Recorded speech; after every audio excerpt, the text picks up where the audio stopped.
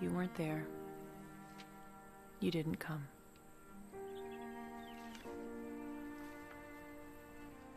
I don't understand.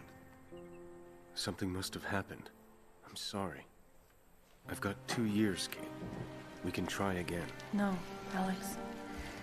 It's too late. It already happened. It didn't work. Don't give up on me, Kate. What about persuasion? You told me. They wait. They meet again. They have another chance. Life is not a book, Alex. And it can be over in a second. I was having lunch with my mother at Daly Plaza. And a man was killed right in front of me. He died in my arms. And I thought, it can end just like that on Valentine's Day. And I thought about all the people who love him waiting at home who will never see him again.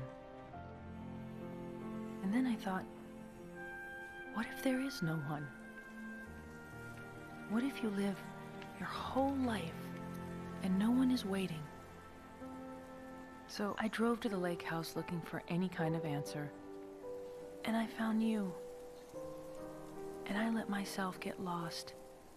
Lost in this beautiful fantasy where time stood still. But it's not real, Alex.